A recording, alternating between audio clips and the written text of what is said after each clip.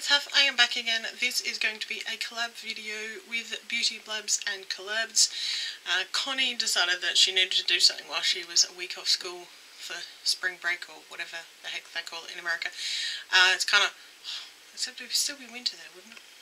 I don't know. School's on a break. She works at a school. Anyway. So, she asked who would be interested in doing a collab this week, and I thought, well, okay, I can do that. Sorry if I look a bit of a hot mess. I'm not having a good makeup day today. And I also need to film this relatively quickly so I can go and pick my daughter up from school.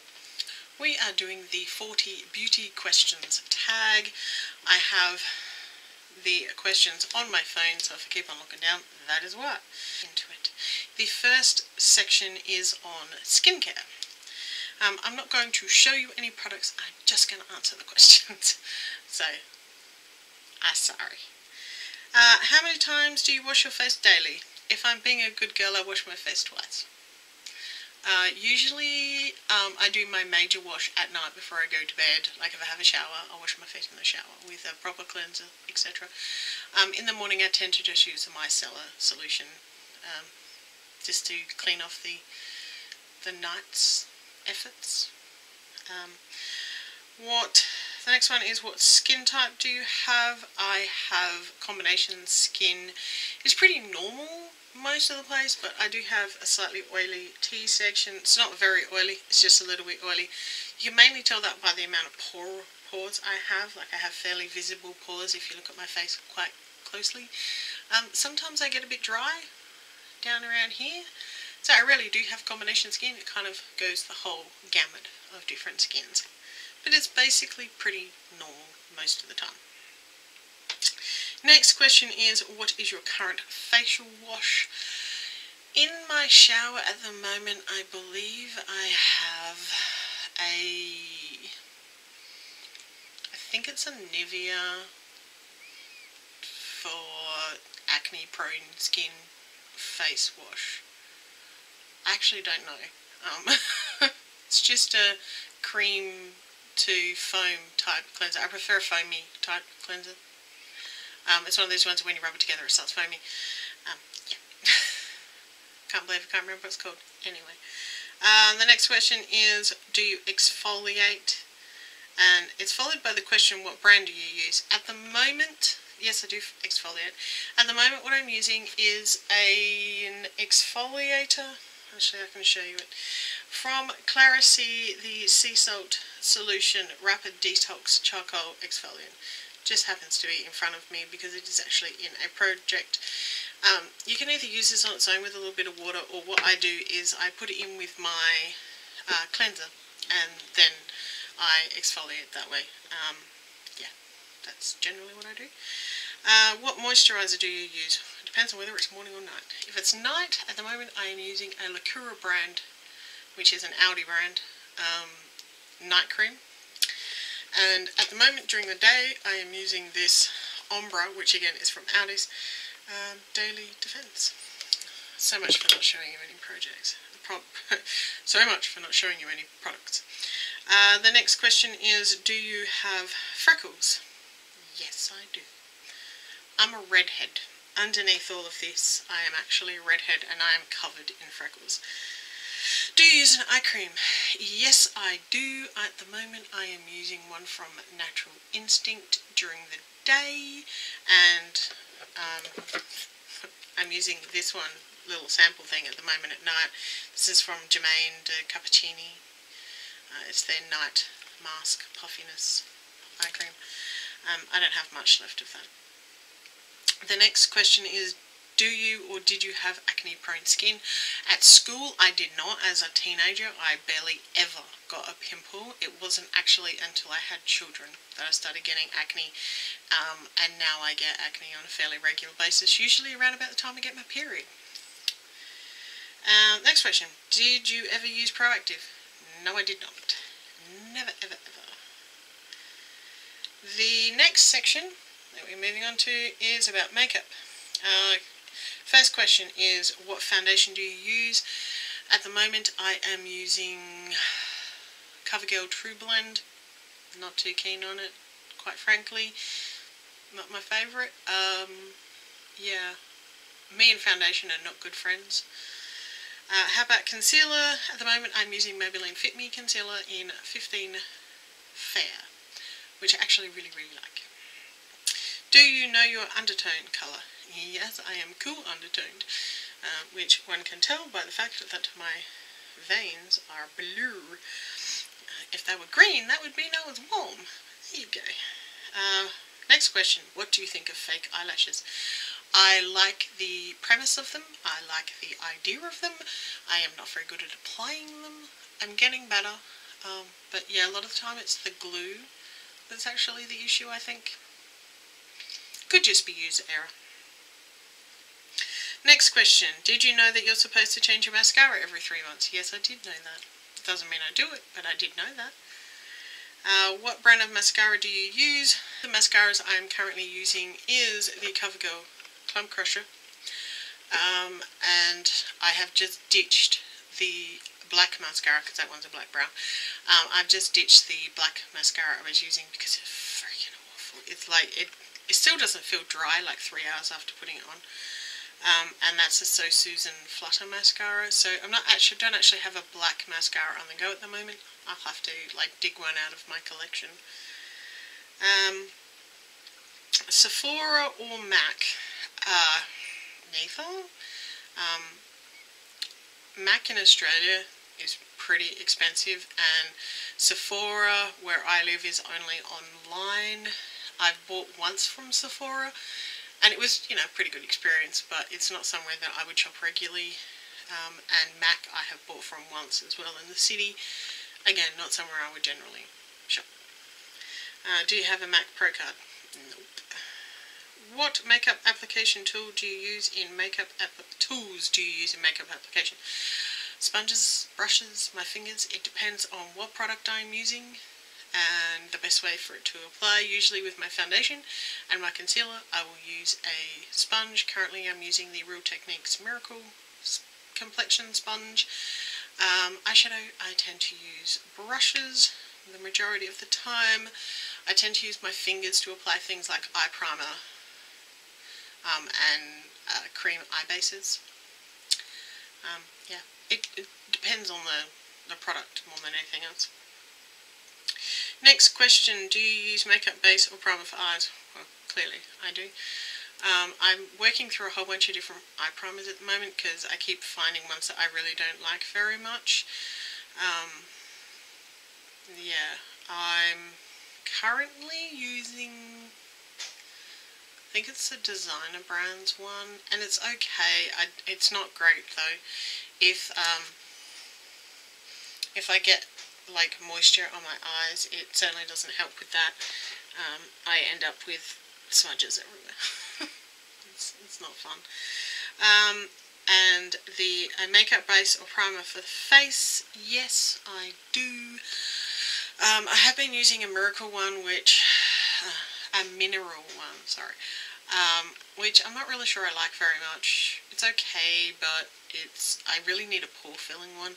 I actually used today for the first time, I used this L'Oreal Base Magique, and I actually quite liked it, so, yeah. And I've tried the Benefit Professional a couple of times, and I didn't really like it, but I will see how I go. I haven't used it enough to decide yet. Next question, what is your favourite eyeshadow colour or shade? I don't really have a favourite colour. I will use any colour at least once.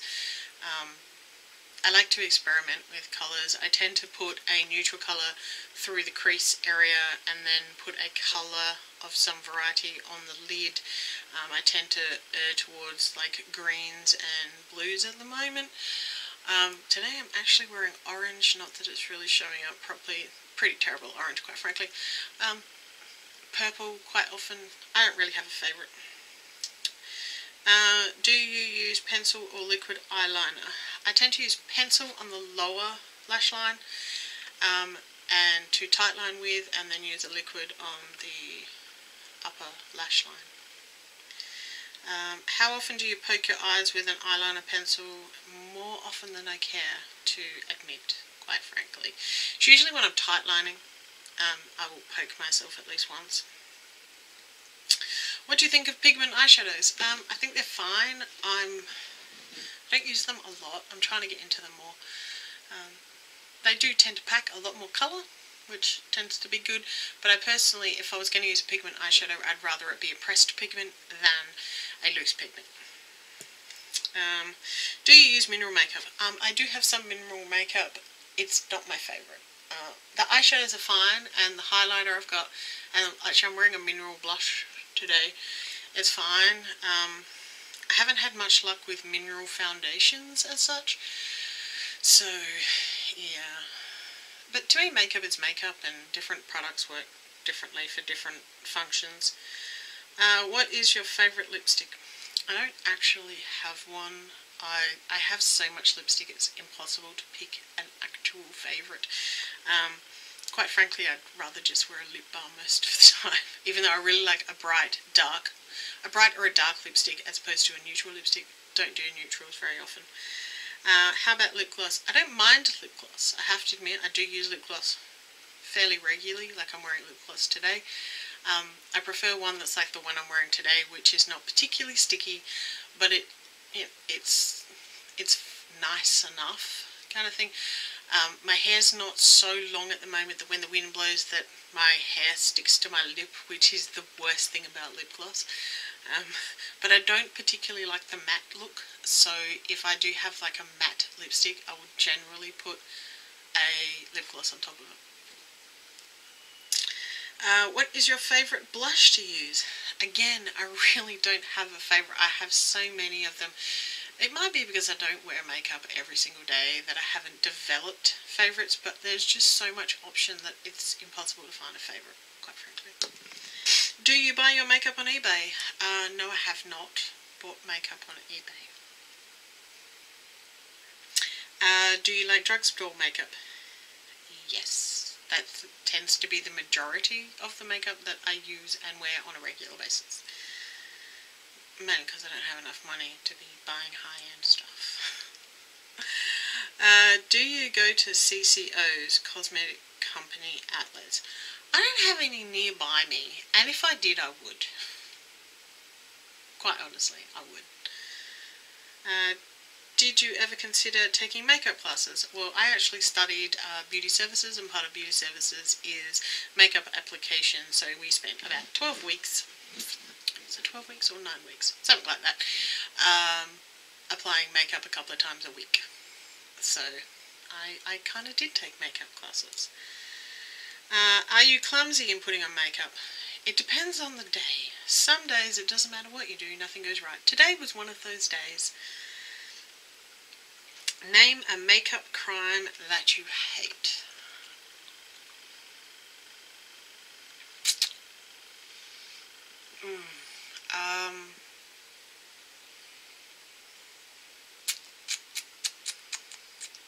I'm trying to decide which one I hate most. I really dislike very dark eyebrows that are overly shaped. Like, they look like you grabbed a Sharpie and drew in your eyebrows. That drawn in eyebrow look.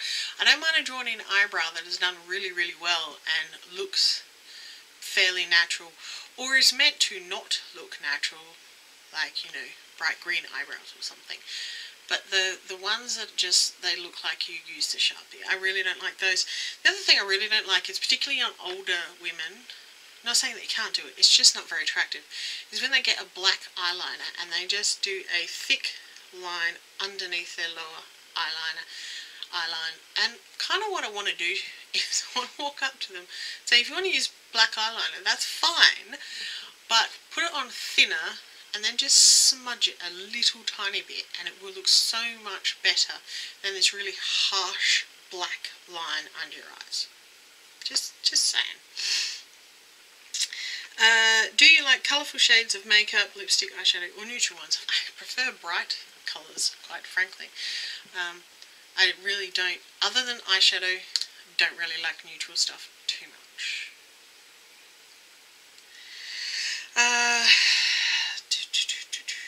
Which celebrity always has great makeup? Well, here's the thing. I am not really a celebrity watcher. I don't tend to, I don't read magazines very much. I don't watch a lot of television. I don't watch award shows. So there's no person that I look at and think, geez, your makeup is good all the time, kind of thing. Though I do like the kind of stuff that Katy Perry pulls out occasionally, that kind of like bright, colourful kind of look. Generally speaking, I like the kind of makeup that drag queens do. I always am really impressed by drag queens, like Miss Fame. She always, like, every time I see Miss Fame, I'm just like, holy shit. If you could leave the house using just one makeup item, what would you use?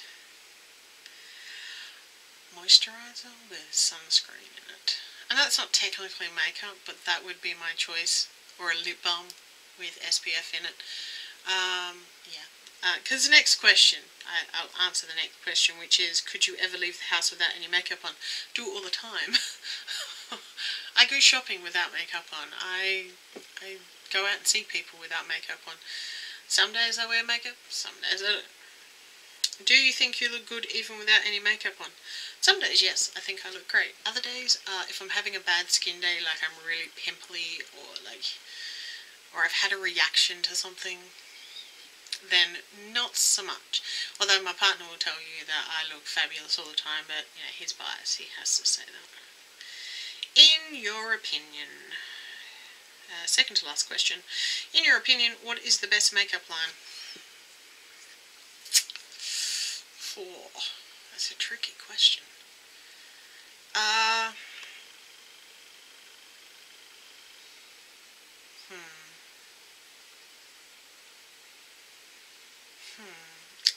Honestly, I have no idea. I like a lot of makeup brands, and I don't like a lot of makeup brands.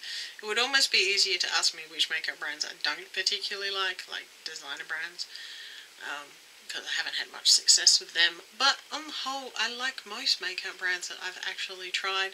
Sometimes there are products in a line that I really just can't stand, but yeah, I don't actually consider any particular line the best makeup line, and I also don't have a lot of high-end stuff, so I don't think it's fair for me to say that, you know, like Kat Von D is the best, or Urban Decay, or any of that, because I have such a limited amount of high-end stuff that I can't really say that the whole line's good. And the last question is, what do you think of makeup? I love it. It's expressive, it's creative, it's fun. When it's not fun, it's horrible, but yeah. But it's a fabulous thing, and I think if you want to wear makeup, go ahead. If you don't want to wear makeup, go ahead, whatever. But don't put people down who do want to wear makeup, because it's their way of expressing themselves. It's like getting your hair done a weird colour, or a normal colour, or, you know, getting your nails done, or wearing particular types of clothes. It's about how you express who you are as a person, and makeup is just another way of expressing yourself. So I think it's fabulous. I think it's a wonderful thing. And I think on the whole, like, the makeup community is a wonderful thing. I've met lots of really, really nice people who I consider very good friends now.